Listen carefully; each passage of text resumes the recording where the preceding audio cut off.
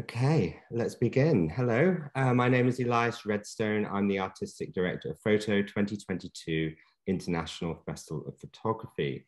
Before we begin, I would like to acknowledge the Wurundjeri people of the Great Kulin Nations as the traditional owners of the land on which I'm based today. I would like to extend my respect to elders past, present, and emerging, and acknowledge the traditional owners of the lands and waters across Australia. So we are here to talk about curating photographs.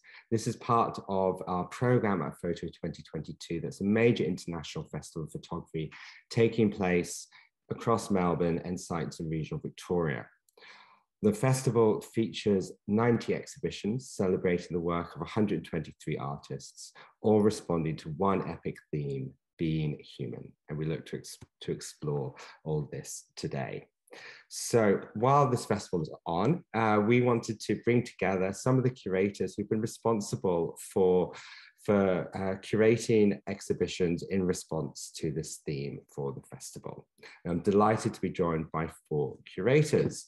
So today we have with us Shivanjali Lal, who is a Fijian Australian artist and curator. Her work explores personal grief to account for ancestral loss, exploring narratives of indenture and migratory histories from the Indian and Pacific Oceans. She works across storytelling, objects and video to account for lost histories and seed futures for healing. We are also joined by Pippa Milne, who's a writer and curator based in Melbourne. She's the senior curator at Monash Gallery of Art in Melbourne and has been working with photography since 2011. She was previously curator at the Centre for Contemporary Photography, Melbourne, and associate curator of international art at Queensland Art Gallery, Gallery of Modern Art in Brisbane. Also with us is Cathy Pryor. Cathy is a curator and producer who's co-curated HELMUT NEWTON in Focus at the Jewish Museum of Australia. The exhibition is a partnership with the HELMUT NEWTON Foundation in Berlin, explores the life and career of one of the most influential fashion photographers of the 20th century. And finally, we have Brendan McCleary. Brendan is the curator at Photo 2022 and will be talking to some of the outdoor commissions that we are presenting across the city. So I'll be inviting everyone to speak one by one. We will be starting with Pippa Milne. We will then be introducing Shivanjali Lal, who will be talking about her exhibition at Footscray Community Arts. Then Cathy Pryor will be speaking to the exhibition with HELMUT NEWTON at Jewish Museum. And finally, Brendan will be speaking about the outdoor program. If anyone has any questions during this webinar, please do ask them using the Q&A function. I'll try to get through as many of these as possible. Ask them at any point during the talk, and we'll put them to our esteemed panelists. So I will ask our curators to turn their screens off. I will then show a brief introduction to the festival, and then I'll be inviting Pippa Milne back on to join us in just a minute. So before we begin, I thought I'd place all these exhibitions, all these talks about curating into the context of the festival in case you haven't had a chance to see what we are talking about. So this will just give you a brief visual introducing the festival program and what audiences here can expect to see.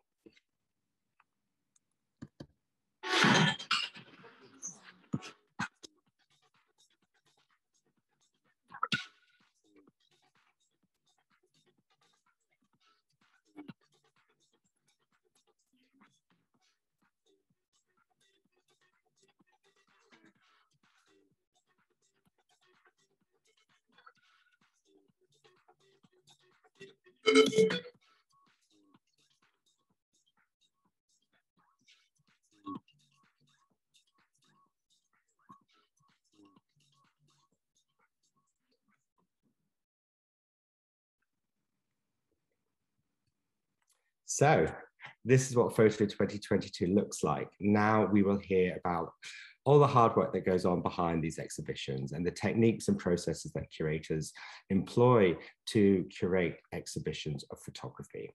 So Pippa, I'll ask you to join us. Pippa will be speaking for 10 minutes. I will then come back and join you.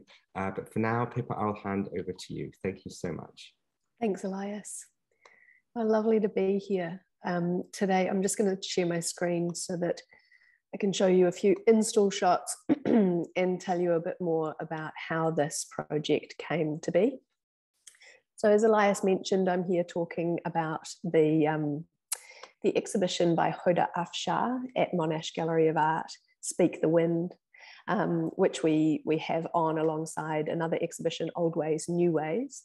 And Hoda's exhibition is the product of a long relationship that I've had with Hoda, a friendship and a professional relationship. And I thought it would be interesting to perhaps step back in time a little bit and talk about the way that this project has been talked about for many years, how we've worked together in the past, and then give you a practical background to how this program came together.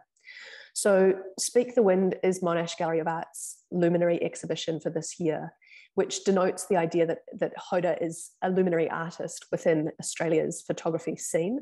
And it also notes that MGA has had a long relationship with Hoda. She has had works and exhibitions in the past. She's been the winner of the Bonus Photography Prize in 2018. But my knowledge and relationship with Hoda started many years ago, and we actually did our first project together in 2016. So wanted to show you these install shots of In the Exodus, I Love You More, which was a show that we did at a small gallery called Bright Space. And this was an exhibition that took a large series of Hoda's work that looked to her homeland, to Iran, and to the idea of being estranged from that homeland and reflecting on what it meant to be separated from it. In the conversations that we had in the lead up to the 2016 show, we spoke really extensively about modes of presentation of photography. Hoda is, as I'm sure you are all well aware, an incredible photographer with an amazing eye and an amazing way of making photographs in order to tell stories.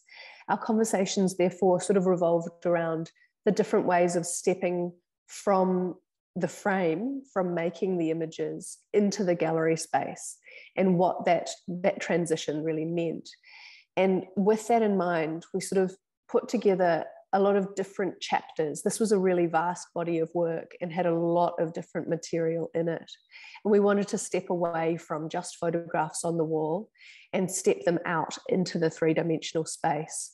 So you'll see that here we've got some photographs which you had to look down upon in order to see, and then others which stepped away from the gallery wall entirely and stood alone. And then others still that were wallpapers and a series of archival photographs that were not archival photographs, they were photographs by Hoda of graves of the memorials to martyrs in Iran. But it was, again, a way of separating them from the rest of the series of work. So from there, 2016, we then made another show together in 2017, which was very, very different. It was a single body of work. And this was at CCP when I was the curator there. And this required a really different curatorial direction and a lot of different conversations about Hoda's work and about the specific series. So this was a series of works made in a bathhouse, a gay bathhouse in an undisclosed location.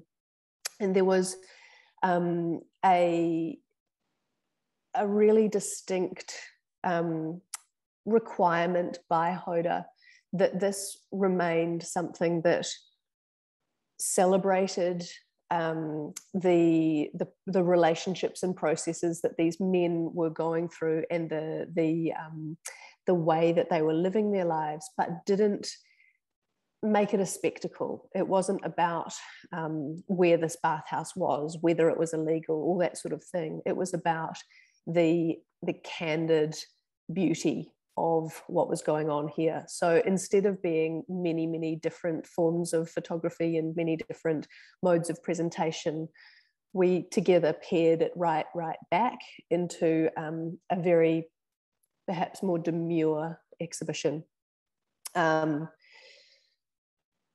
We had a lot of discussions about the size of images in this iteration, and about paint color, and about a closed, intimate space similar to a bathhouse.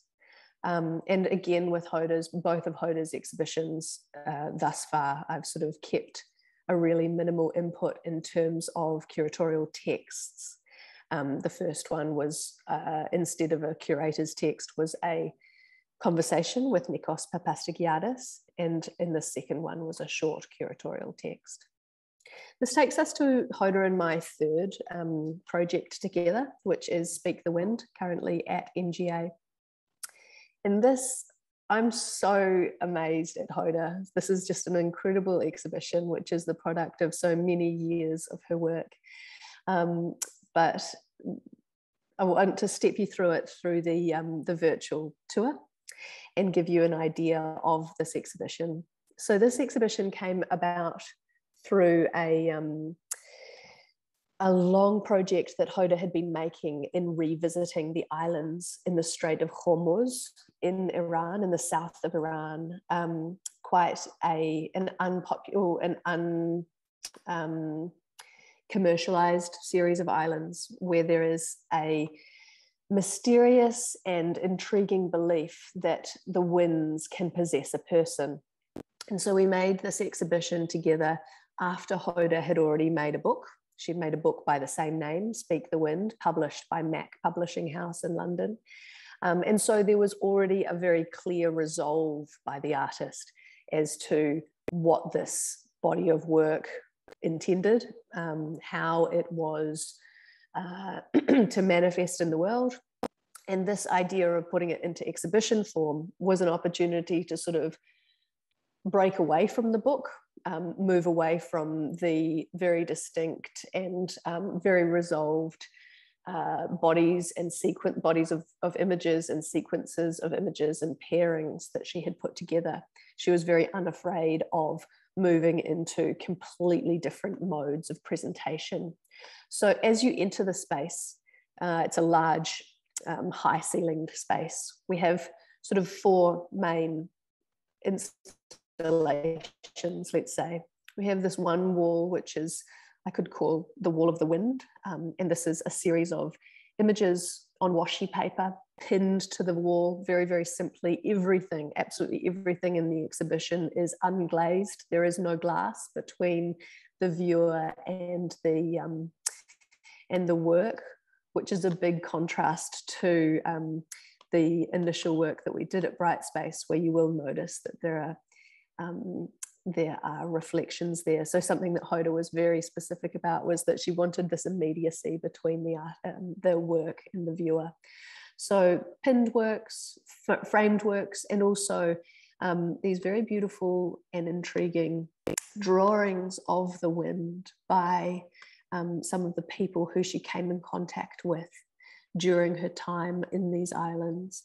And when I say during the time in these islands, this wasn't the product of her flying into these islands for one visit, making a body of photographs and then making a book and an exhibition about it. I think there have been maybe 8 or so visits over 7 years.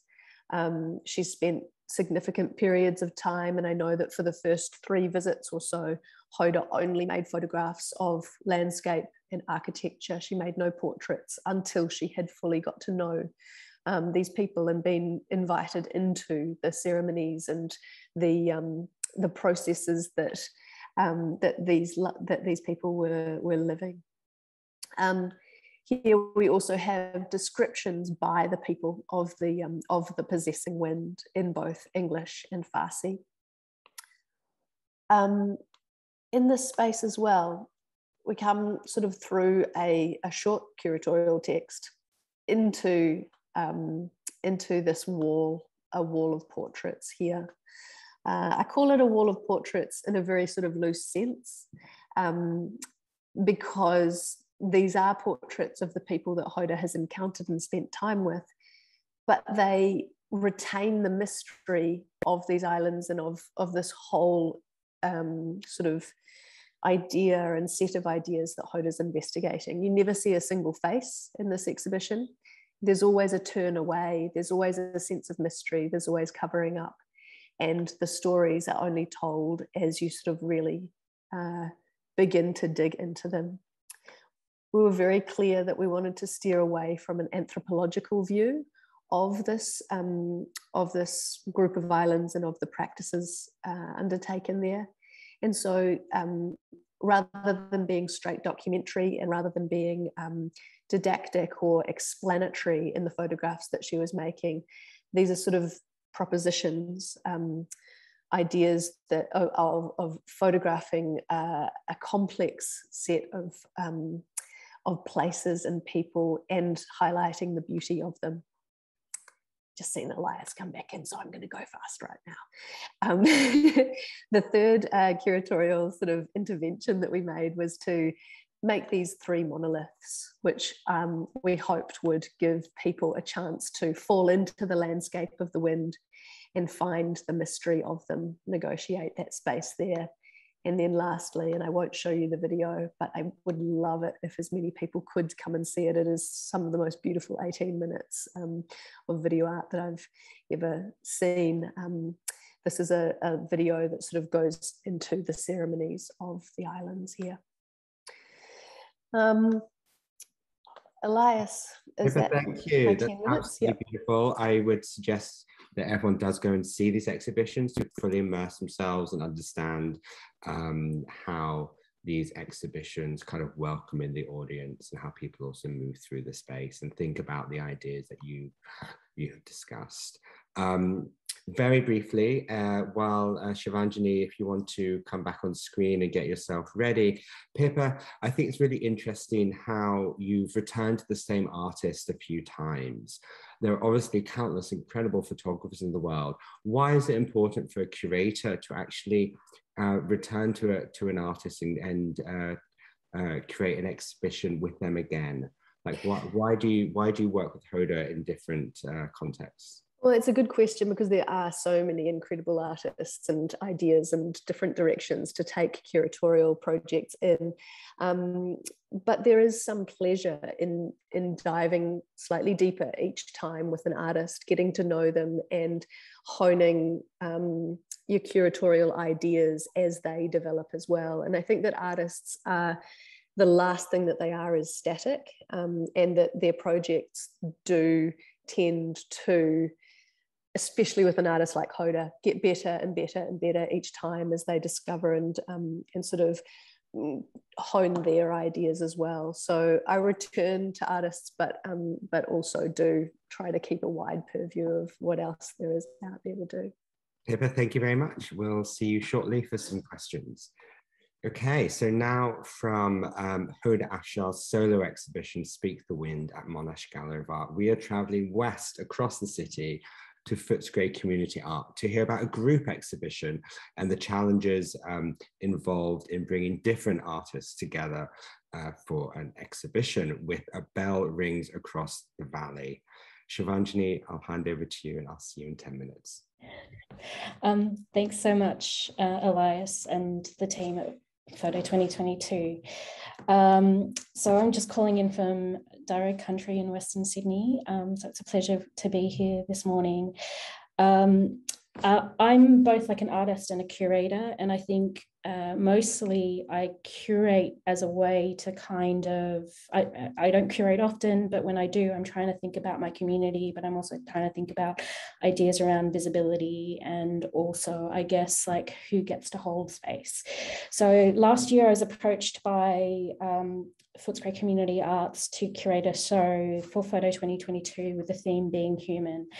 And they wanted to focus on South Asia, and I was super excited about this idea. I think the previous time I curated, I melodramatically sort of decided that I was no longer going to curate, and then Footscray approached me and I was like, oh, actually, I would really like to curate this show.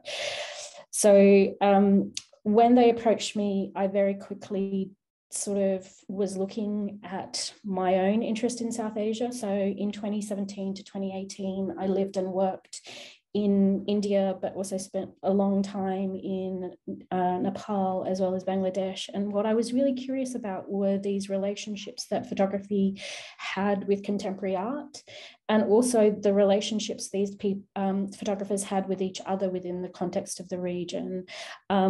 People have always talked very well about Photo Kathmandu and Chobi Mela, which is in Bangladesh. And so I was really kind of interested in how to bring these like photographers to Australia, but also I guess how to kind of think about the relationships interpersonal within the context of the region.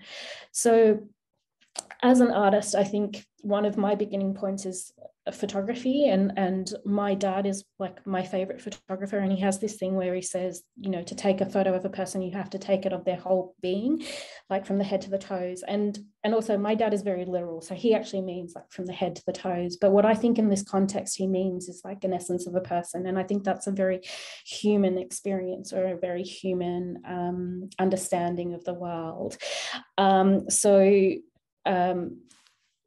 I'm not quite sure what's happening. When I was talking to Footscray Community Arts, we decided that we were not going to focus on one place in South Asia. We were going to sort of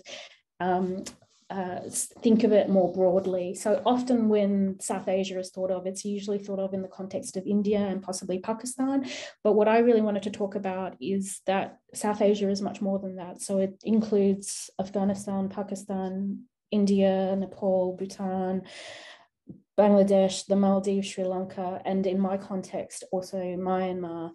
And so this, for me, I wanted to really focus on the Bay of Bengal, in part because I was really interested in the relationships that led into my own community. And because I'm Indo-Fijian, and I really also wanted to think about this idea of what it means to be diaspora. And so the title of the exhibition, A Bell Rings Across the Valley, sort of stems from this idea of bell ringing being a place of joy and alarm, but also like a resonance that connects a person from diaspora to the continent, or the subcontinent in this case.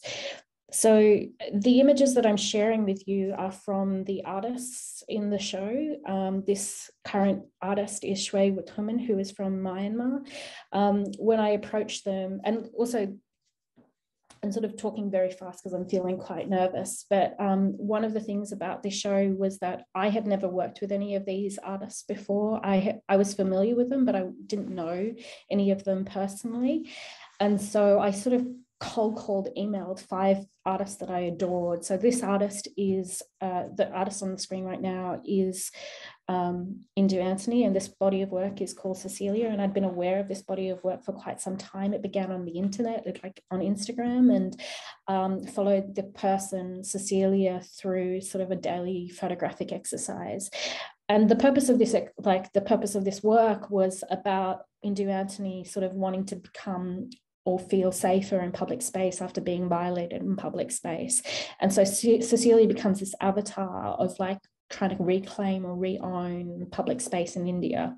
And I think that this understanding is a very human experience of the world, of wanting to occupy and own it or feel safe within the context of it.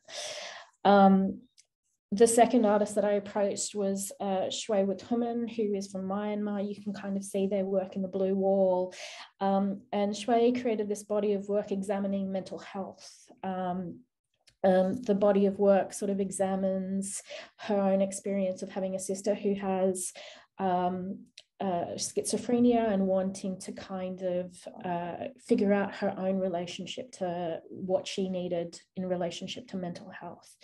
And so for me, like being able to ask these artists to come to it, like to have shows in Australia, or like to have their first show in Australia, was super exciting, but also like to examine the relationships between each other and sort of support them into creating work, and quite ambitious work, I think, was really like a wonderful experience. And one of the things that I was also really excited about is that there are 2 commissions, but there are 3 sort of premieres in the exhibition. So this premiere, like the the other premiere in the show is Ashvika Raman's work, which is Files of the Disappeared, and it's an ongoing body of work that looks at people who have been removed by the Bangladeshi police and given the opportunity to speak about their removal. And I guess like one of the things that has been really curious about this exhibition is that sometimes when you curate a show, things can't bubble up to the surface. Like they're very disparate artists, but all of a sudden you can see links of language, links of like materiality. And it's really lovely to kind of think about the fact that that even though these people are from different places, they're still like lines of connection or points of like curiosity that stretch across these lands.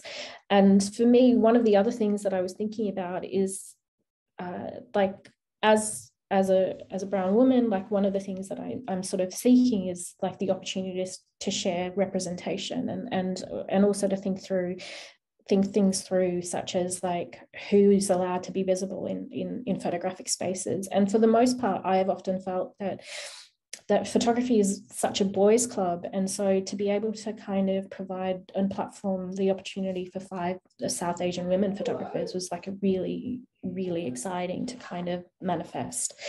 And one of the things that I was really also conscious of is that these are probably people who are quite well known in like South Asia, but not so well known in Australia. And so like trying to figure out how to navigate that space was really interesting, particularly in the context of this pandemic. And so what we did was we had we were able to basically digitally produce, like ask for digital files and produce work here, as well as have things sent over. One of the things that I was also really excited about was showcasing the work of Shilasha Rajbandri, which are these shawls. And again, like one of the things that like I really wanted to push was this idea of what photography could look like, but also who was being photographed. Yeah, I think I rambled on too much, but was there any questions, Elias? Or Shivanjali, it's great. I think it's really interesting to talk about how photography, exhibitions and exhibition making can be a political act. Yeah, I think that comes across really clearly in the exhibition that you've curated, A Bell Rings Across the Valley, and some of the curatorial decisions that you've made. It also shows kind of in contrast to Pippa, who's developed an ongoing relationship with one artist, really understanding and unpacking their practice, that you can also reach out to people you've never worked with before, whose work you admire, and have also different techniques to show photography.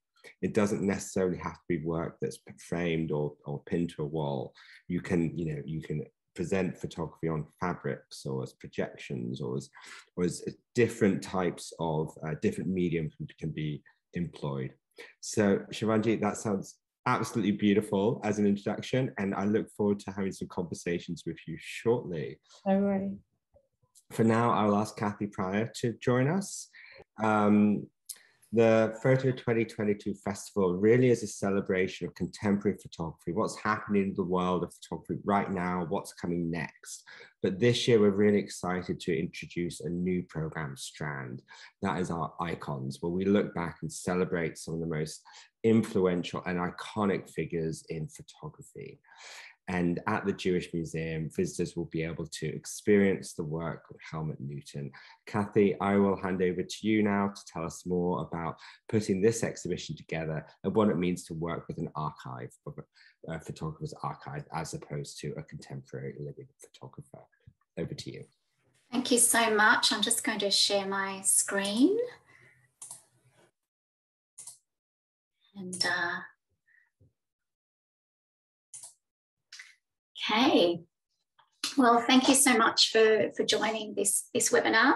I want to talk about HELMUT NEWTON in Focus, which is part of Photo 2022 and is also on at the Jewish Museum until January next year. I want to address, first of all, why the Jewish Museum decided to show HELMUT NEWTON, why at the Jewish Museum of Australia. It's important, of course, to have a premise and a set of aims from the outset. So Helmut Newton, as Elias mentioned, is one of the most influential photographers, was one of the most influential photographers of the 20th century. His work in fashion and portraiture really pushed boundaries for its time, and his legacy for the development of contemporary photography continues to be discussed today. But as well as exploring his artistic legacy, our exhibition highlights a part of Newton's story that has not garnered international attention: his career in Australia as a fashion photographer in the late 40s and through to the early 1960s. Because it was here in Melbourne that he opened a photographic studio at 353 Flinders Lane, and he spent 2 decades in Australia before he was internationally famous. So in curating this exhibition, we wanted to explore not just Newton's extraordinary photographic legacy, but also the arc of his life and influences. You can see here on the screen a couple of photographs that he took in Melbourne in the 1950s that are on display as part of our exhibition. So I wanted to give you a quick overview of his life. He was born Helmut Neustadter in October 1920 in Berlin. He had a somewhat carefree childhood in Berlin, but in 1933, Hitler came to power, and that changed the landscape completely for him and his family. In 1938, his father, Max, who was the owner of a button factory in Berlin, was arrested during Kristallnacht, which were the pogroms unleashed by the Nazis against the Jewish population. And Max was only released 1 month later. Newton himself spent weeks in hiding before his mother secured him a ticket out of Berlin. So after a stint in Singapore, Helmut arrives in Australia on the Queen Mary, and like hundreds of so-called enemy aliens, he is interned at Tatura, a small country town which is about 2.5 hours from where we are here in Melbourne. He joined the Australian Army in a Labor company before he's discharged in 1946. And 1946 is a critical year in his life. He opens his photographic studio in Flinders Lane that year. He becomes an Australian citizen, and he also changes his name from Helmut Neustadter to Helmut Newton. So it's actually here in Australia that he becomes Helmut Newton in a way. 2 years later, he marries an Australian actress, June Brunel, who in the 1970s would also become a photographer in her own right under the name Alice Springs. And that's a wonderful photograph of Helmut and June together in Sydney in 1955, taken by another well-known Australian photographer, Max Dupain. So you can see if it wasn't for his Jewish heritage, Helmut Newton may never have actually left Berlin, and it's highly likely he never would have come to Australia. So I'm telling you this backstory because it's critical to the way we approached our exhibition, and I'll go into some of those details shortly. But before I do, I want to talk about working with an international partner, in this case, the Helmut Newton Foundation in Berlin. So the idea of that foundation was actually mooted by Newton for his death in 2004, and it's charged with promoting his work and his legacy, as well as that of his wife, Alice Springs, who actually only died last year. So the Jewish Museum of Australia approached the foundation to be a partner in our exhibition, and we were lucky to secure 45 original Newton photographs, which form his private property series that were taken between 1972 and 1983. Having more recent work on display alongside his earlier works from Australia was crucial to exploring his development as a photographer. Newton felt stymied by the social and sexual conservatism of 1950s Australia, and he was happy to leave it all behind once his star rose on the international stage.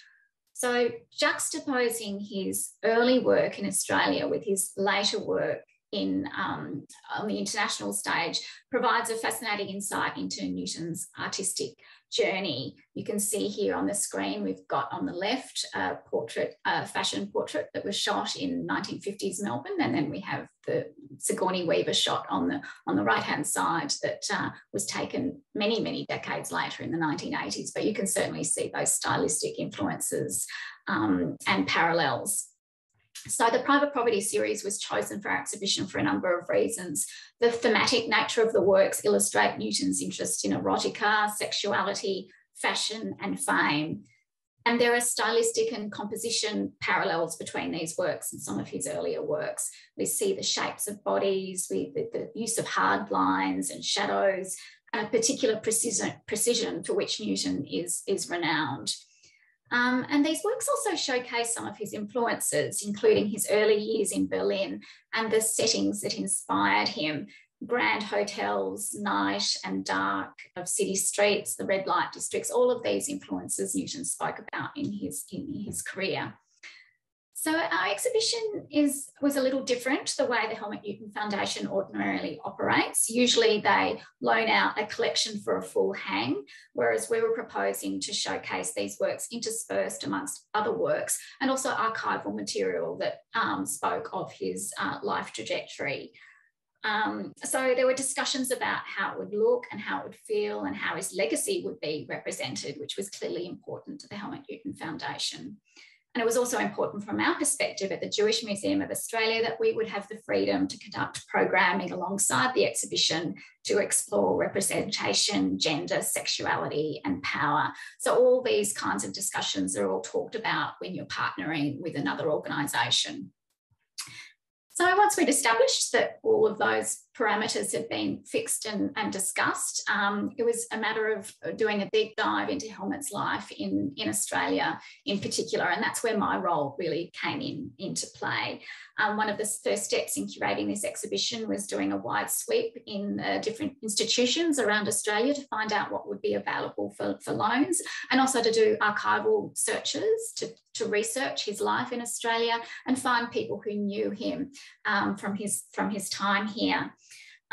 It was particularly challenging actually because this process for us started in June last year, and by July, Melbourne, Sydney and Canberra were all back in extended COVID lockdown, and access into archives and collections was very difficult during that time. So we're very grateful for all the institutions who've assisted us in providing loan items, because it really was a terrific group effort on everyone's part. Once the institutions opened up in November, we had a very tight deadline.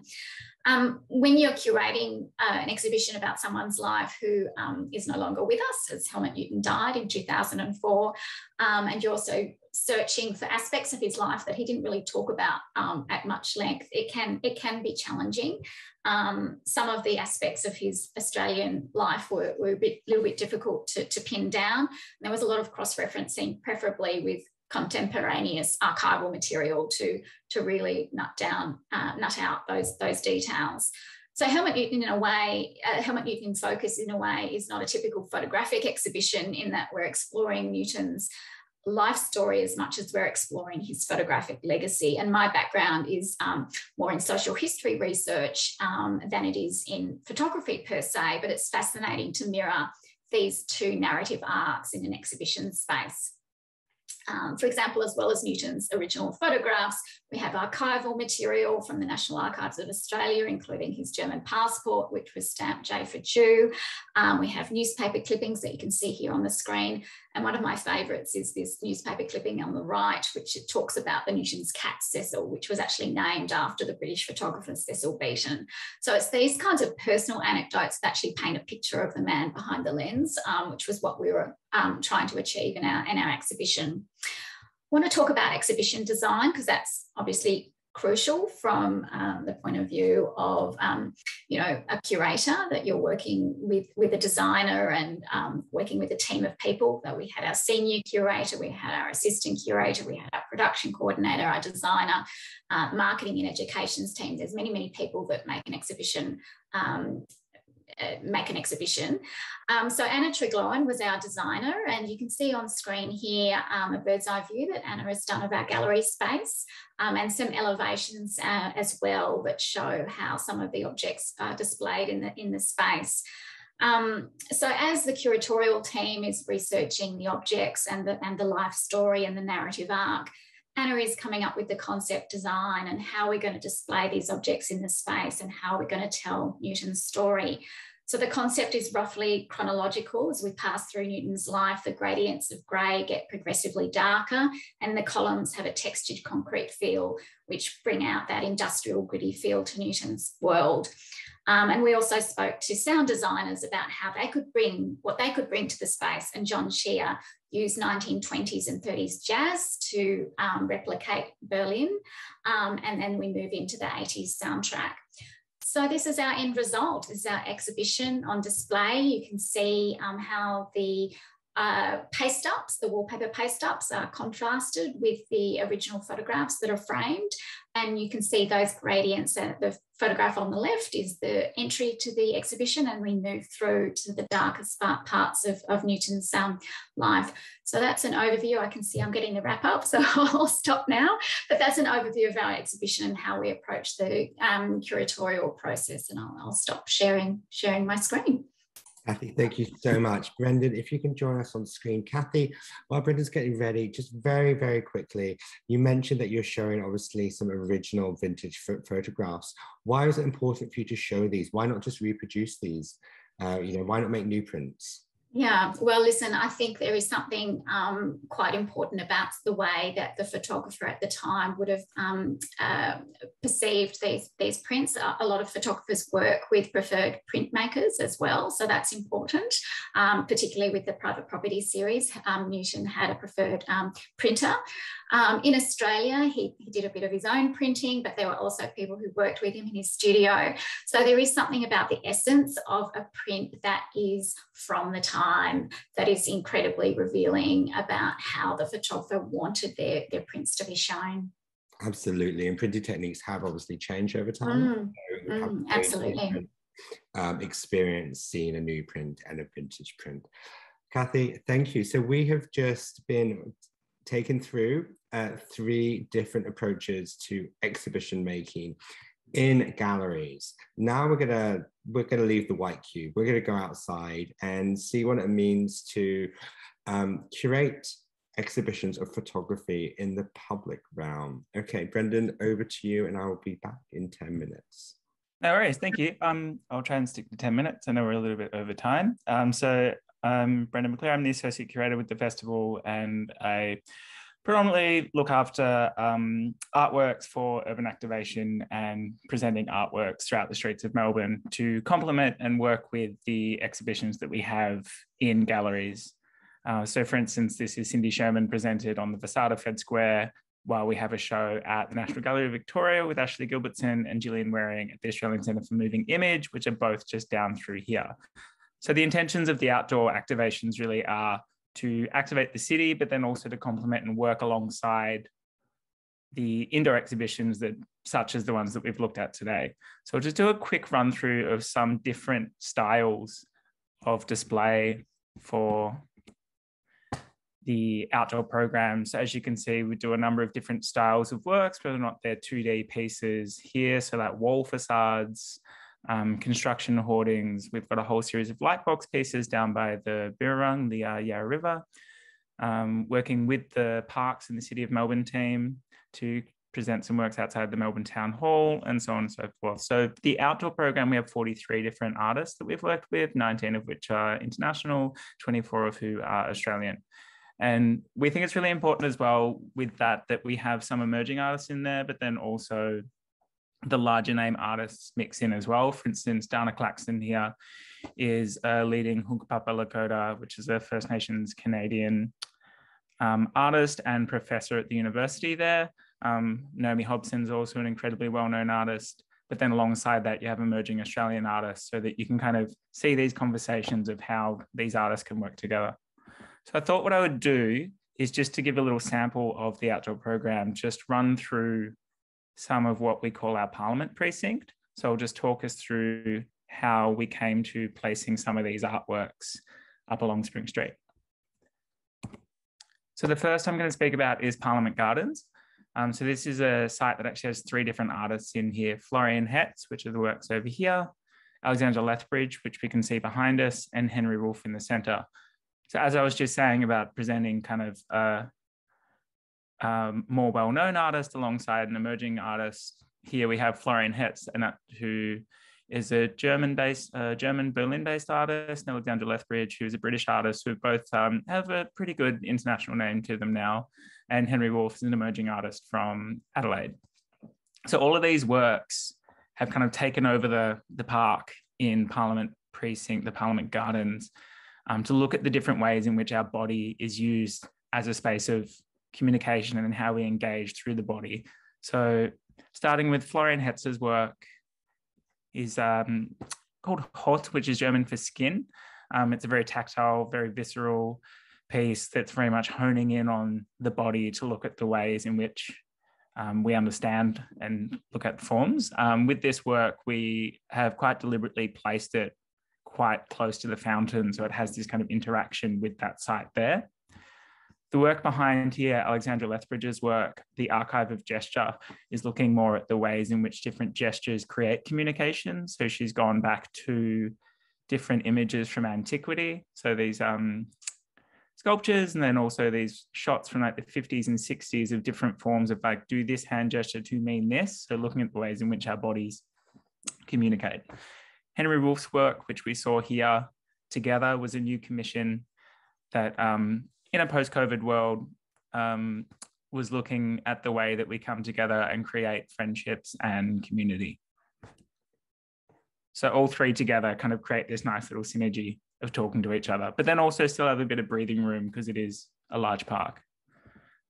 So just across the road from the park, the Parliament Gardens, we've got the Tianjin Gardens, which is, if you're not aware, Tianjin is a city in mainland China. It is the sister city of Melbourne, and it's also the start of Chinatown. So we've worked with a Melbourne-based artist, Scotty So, to create these freestanding works called Shunge, which are looking at different Song and Ming dynasty folk tales that consider different forms of gender fluidity.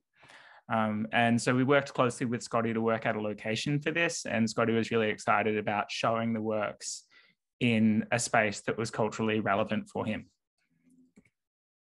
On the steps of Parliament, so a different form of installation we've done here is a scaffold work where we've worked directly with Parliament of Victoria to present 4 different artists from a photojournalistic collective, Oculi, to show works from different gathering spaces in regional Victoria. So we have here more kind of the 2 hero images, which are staring down Burke Street.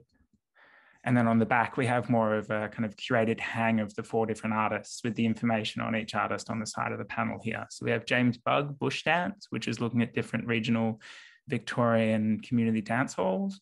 Rachel Maunsey, who is based in Mallacoota and Gippsland, and is particularly looking at that community post the bushfires and how water has become such an important aspect of their lives there. Alana Holmberg, who Idle Hours, is looking at different sites of recreation. This is a particular chapter that has also investigated water, but you can see in all of the images that everyone is kind of looking away, or there's a sense of hesitation. And a lot of Alana's work is looking into that changing conversation of our relationship to nature, particularly in considerations of climate change. And Abigail Varney on the right here, who's showing an unscripted recording, which is an archive of her father's photography from the 70s and 80s that she's unpacked and considered during lockdown. Across just a little bit further down Spring Street, we have this work by Ioannis Saklaraki, who is a Greek artist that's actually just moved to Melbourne. This is called The Truth is in the Soil. And you can see these are kind of large freestanding banners, similar to the works in the Parliament Gardens, that are investigating different professional mourning traditions in the Mani Peninsula, which is in mainland Greece, just down by the south. So this is from her photo book, The Truth is in the Soil. And there's something quite beautiful about getting what are usually quite small images that are quite intimate and then blowing them up to this scale so that you really come across and be, they're like larger than human scale. Like if you were standing here, you'd get to about here on this. And there's this kind of presence that comes forth in the park when you work with these works. Across the road from Ioannis Saklaraki, we have this work here by a Ghanaian-born Sydney-based artist, Richmond Kobler-Dido, called Men Do Not Cry. So this is a work that we've worked with the building owners and the body corporate of this building, 99 Spring Street, to present this temporary work on the side of the wall. It's called Men Do Not Cry, and it's a body of work that was started with a poem by a friend of his, Ibrahim Intwari, that starts with a sentence, "I come from a hood where men do not cry, I come from manhood." And it's very much looking at vulnerability, and particularly vulnerability and care between men, and specifically Black men as well.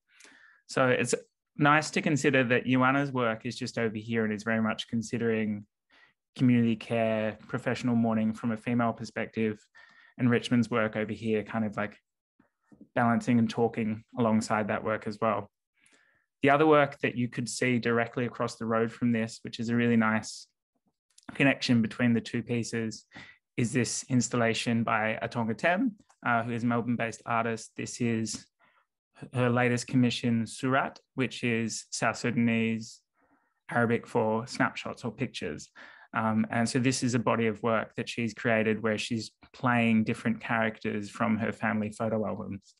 So as you can see in that, there's lots of different ideas from different artists that kind of relate across them each other, either the way that Abigail is using her own family photos as well, the way that Joanna and Richmond are looking at community care, similar to the Parliament Gardens as well.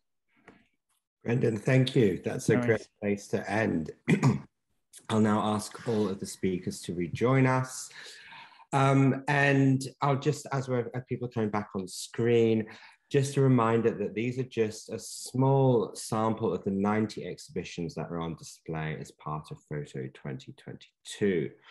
And anyone that might be interested in curating or learning about curating photography, probably the very best thing to do as the start of your education is to go out and see as many photography exhibitions as possible. And they are all there for the taking at the moment. So I've got a few questions, and if anyone in the audience watching this has some questions, please to use the Q&A function. I already see some questions coming in, so please do ask more and we will get to these shortly. My first question for our panel, and feel free to jump in or wave a hand if you'd like to speak, or just join the conversation, is just about stepping back and thinking, why are we exhibiting photographs? We see photography every day, hundreds, thousands of images. We're bombarded on Instagram and advertising, on the news. Everywhere we go, there's photography. Why, for you, is it important to actually put photography into a gallery space, into an exhibition, or alternatively as outdoor artworks? So who would like to jump in first? Pippa, I may ask you to dive in, seeing as you've made curating photography kind of a specialist subject for your profession. Sure. Yeah, you're right. It's everywhere, and everyone's doing it. But there is actually, I think there's a lot to making good photography and to making interesting photography. That ubiquity actually sort of poses an even bigger challenge. And so curating photography means having this wide view of what's going on, but also thinking really carefully about why each time. And I think that it's a medium that can speak to an incredible number of people and from an incredible number of points of view, and sort of really, really dig into what's happening and why it's happening. Yeah, I could go on, but I'm sure other people have got more ideas. For me, it's important to have this festival and to have all these exhibitions for people to pause and actually even think about the role photography plays in their lives. Think about how artists and photographers are using this medium to say something about who we are today.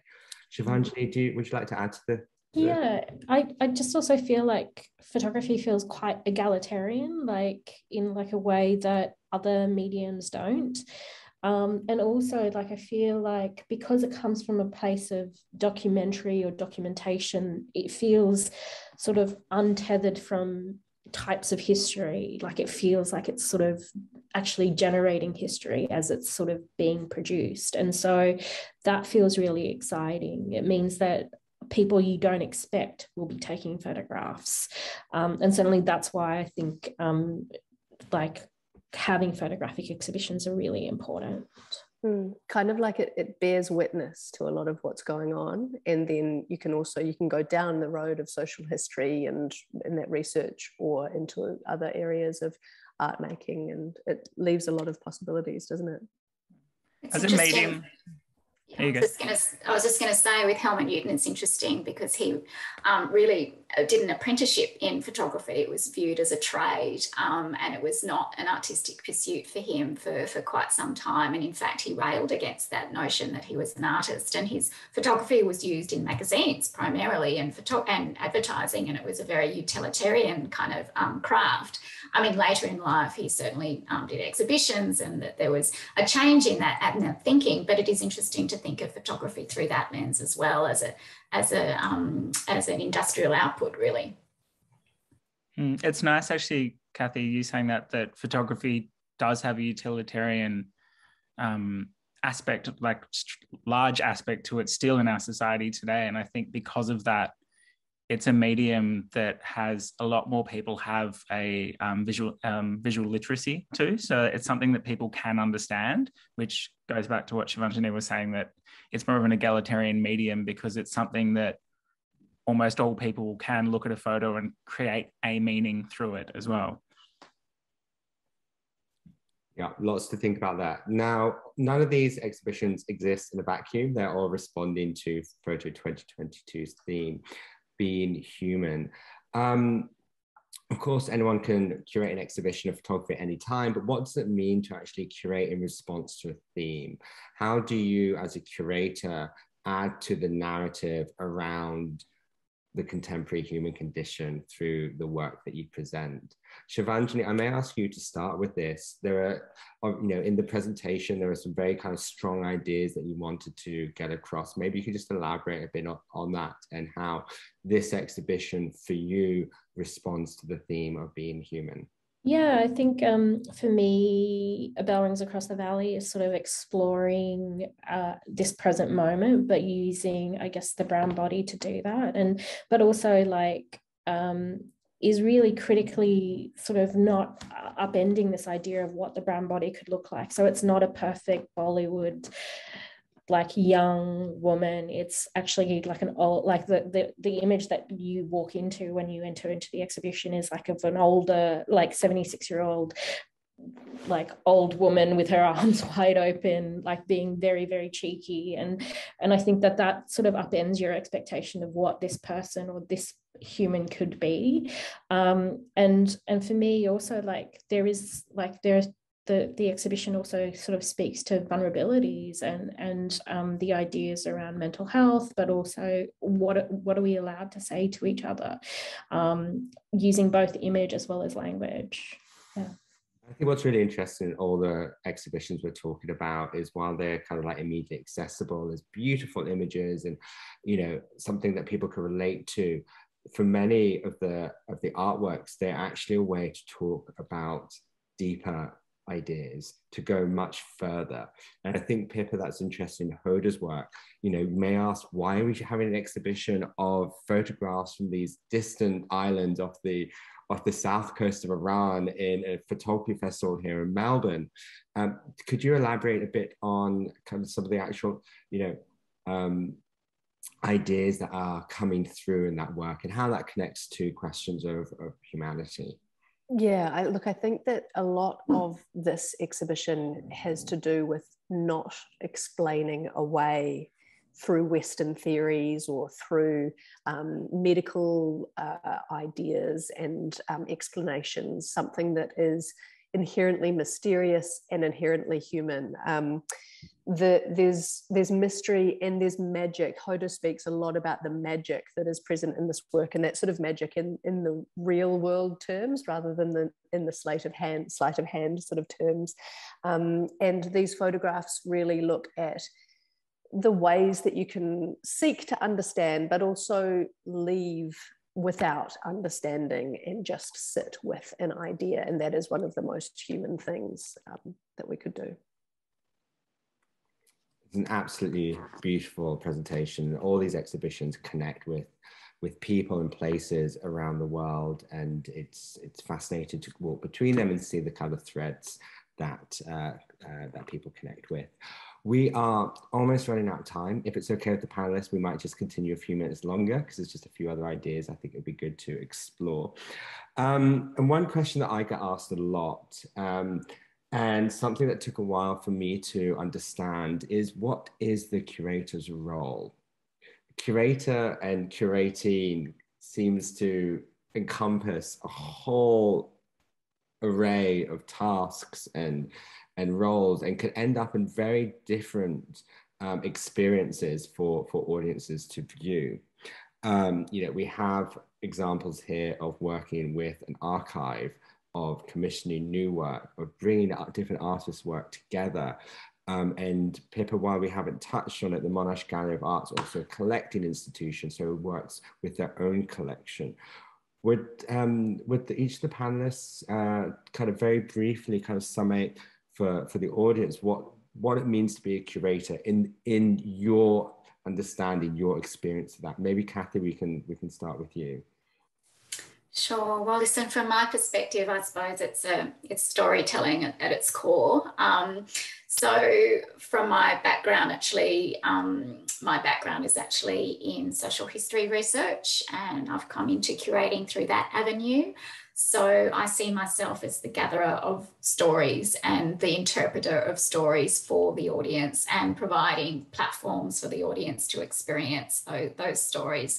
So that's a very broad kind of definition of curating. But of course, all those elements of research and selection come into that, which is crucial when you curate, and you're choosing what you're presenting and how you're presenting it in conjunction with designers and other team members. So that would be my take on it. Thank you. Shivanjali, you began your presentation by saying that you're perhaps predominantly an artist and you curate sometimes. So what does it mean for you to be a curator and take on that role? Yeah, I mean, I think like in many ways, when I curate, I'm thinking about my contribution to art history, and I'm making it from a very centralized knowledge that's often Eurocentric and, predominantly white. And so in curating, I'm sort of trying to platform artists of color to have a platform, particularly in Australia, in a different way. And like I think one of the things that curating, or like one of the genesises of that word, is care. And like for me, it is definitely an act of care. And like one of the alternatives that I think about is in Hindi, the word for looking is dekho, but if you say dekhna, it's looking with care. And I think that that's something that I feel really like is a way that I approach curating, particularly because so much of art making is very like ego, and I'm looking for ways to not think about myself often. Fair enough. A chance to put other people in the spotlight. Pippa, for you, what does it mean to be a curator? What roles does that encompass? It's so nice to hear these different points of view, and I feel like I need to be making notes to tell my dad what curators do. He always asks me. And both of those answers are so true. It's about storytelling, and it is about caring and looking. And I think that the other main thing that I'd add to that is that it's about advocating. I often feel like I'm there to be an advocate for the artist and to make sure that they are getting the best experience, what they want out of it, the show that will look the best, but also sometimes corralling and sometimes making them see things that they might not know about the space or about the audience or about the way that you encounter their work in this particular instance. And then there's also being the advocate for the institution that you're working for. And so MGA, as both a collecting institution, as a city council gallery, as a public space that is always free to enter, there are a lot of different considerations that are sort of being put on that side of the scale as well. And so as a curator, I kind of like this part of it. You often disappear as you just try to weigh up the different priorities and the different sort of agendas of the institutions or people that you're trying to bring together with an exhibition. And Brendan, what does it mean to curate photography in the public realm? What does that role involve? Yeah, I've got a whiny dog next to me, so apologies if those sounds come through. I start curating in the same way that, as Shivanjali said, that it comes back to the word care, but it also, as a curator for public space, I see myself very much as a conduit. I'm between the artist, the audience, and the site. So to get something on the side of someone's building, you need their approval. You need the artist to want to put that space there as well. It's constant conversation of working out everyone's desires and what they're wanting to achieve from the presentation of the artwork. But also alongside that, it's about thinking about how works can exist in the public space, and how they can actually stand up on their own 2 feet, because there's works that you can put in a gallery that are absolutely gorgeous, like stunning pieces, and then in the wrong context just wouldn't work in the space. And it's also still thinking about, even though we're in these outdoor sites, thinking about how works still speak to each other, because someone viewing Richmond's work at 99 Spring will still have that in their mind when they're walking across the road to look at a Tong's work. Will still have that in their mind when they're going across to the next spot. So it's important to make sure that works still work together despite the kind of larger space you're in. Thank you. And you've all implied it, but of course, behind the beautiful images and the, putting work on walls or place it in public space, there's also a huge amount of production and administration that goes behind this. And maybe that's a conversation for another day. Cathy, when you were speaking, you were talking about the public programs that are taking place alongside the, the physical exhibition. And this, of course, is very, quite common practice for exhibitions to also have a public program, a kind of talks or live element alongside the exhibited works. Why is that important for you as a curator to also have this kind of output? Well, I think it really extends the conversation. I mean, that's the big thing that it does. I mean, in an exhibition space, we really were not trying to be didactic about what we wanted people to take away from the Helmut Newton exhibition. And Newton can be controversial in terms of his imagery and how women's bodies in particular are portrayed. But we didn't want to be heavy-handed about coming down one side or the other in that. I mean, people have their various viewpoints on his work. And so the exhibition is the chance for people to view that, and then the conversation continues with the programming. That's the way I see it, that it then gives people the opportunity to delve deeper into some of these aspects, and not just those aspects that I mentioned, but other, we're having a whole range of programming in line with this. Some of it to do with the Tatura experience in the camps as refugees. So, it gives a chance to extend the research and extend those aspects of Helmut's life and output to give it another space for discussion. Great. And, across Photo 2022, there's a varied events program. Different exhibitions will have talks and panels, but also film screenings or dance performances that respond to the work, poetry readings, and much more. And all of this gets considered by the curators in the development of the exhibition. Now, just a final question for everyone. I think we've worked through all the other questions. For someone that might be watching, who might be at high school or doing a graduate degree and is interested in starting a career in creative photography, or just curating an exhibition of photography, if we were to give them a bullet point list of things to think about or to do, and you could each add a bullet point to this list, what would it be? What should someone do or think about to start on this journey of curating? Pippa, I'm gonna start with you, since you have the most experience in curating photography exhibitions specifically. What would you suggest someone, an emerging practitioner, begins? I think the first thing you've got to do is constantly be visiting exhibitions, and then the second thing you have to do is just start. I remember saying to a mentor years ago, I just want to make an exhibition, but make sure nobody sees it, because I'm sure it'll be really bad. And she was like, well, you can't. So just make one, and then if people like it, they like it, and if they don't, they don't. And it can be small, it can be large, it can be in a friend's lounge room, or it can be starting volunteering at an actual institution and trying to assist a curator and working in that way, but just actually getting in there and starting first bullet point. I think that's a really important point. An exhibition does not have to look like an exhibition in a gallery. An exhibition of photography can be many things. It could be put together in a very affordable way. It could be online. It could be, you know, as you say, in a living room, in a house. It could be in the windows of a house. There are many ways to approach this. Shivanjali, over to you. What would you suggest a young person starting out in curating? What should they do? What should they do first, or what should they think about? Well, I think they should be looking at art, like, and looking at exhibitions, because that gives you a sense of what is possible. And I think also, don't forget that an exhibition can be a singular image, you know, that's more than okay. And in fact, like, one of the things that I thought about a lot, because I was working with so many communities not close by, was, you know, we don't have to be overproductive. We can just make work that is a singular image, and that can be enough. And that's, yeah, like, you don't have to go overboard. It can be very, very simple.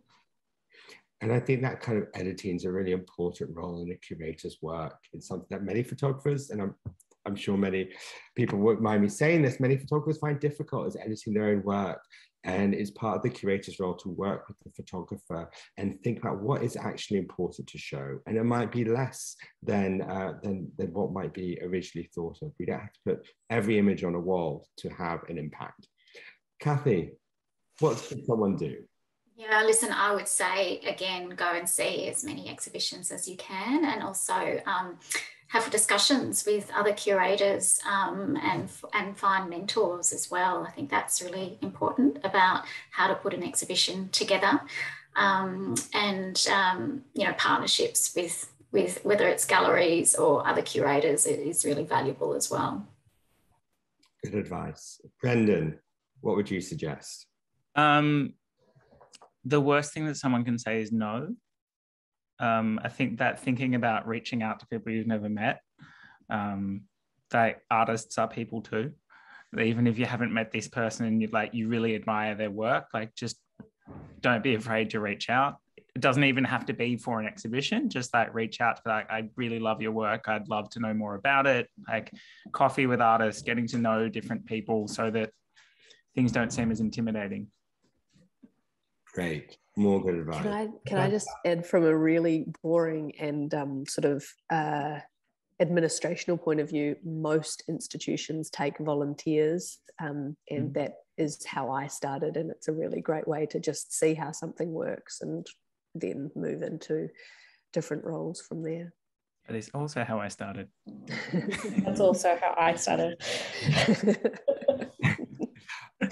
While I'm sure we all appreciate that volunteering might not be an option for everyone, really, if you have the ability to do it, even if it's, you know, an occasional day here or there, it's a great way of just kind of understanding how galleries operate and why they do, you know, why they do what they do and how they do it. You can learn a lot through that kind of osmosis. I will just also add, you know, get active. Nothing will teach you, like, you know, about curating as much as actually curating an exhibition will.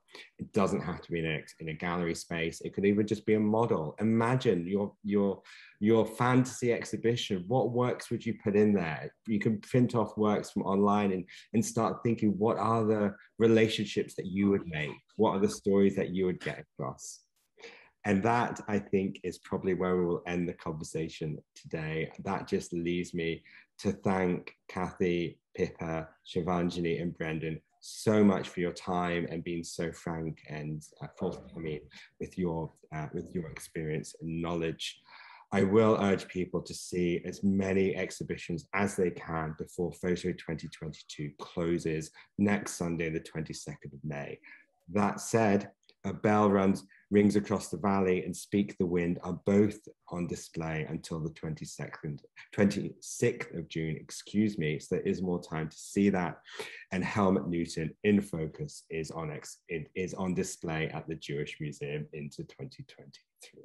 So plenty of time to see those exhibitions. But for now, thank you all so much and look forward to spending more time with the exhibitions and work on display.